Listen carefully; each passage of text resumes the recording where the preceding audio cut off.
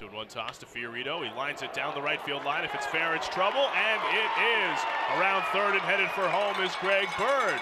At third is Dugas, an RBI single for Dan Fiorito. Here's his pitch. It's a swing and a pop-up. Back of second. Long run for the second baseman, Birdie. He's called off by the right fielder. It falls. It's in for a hit.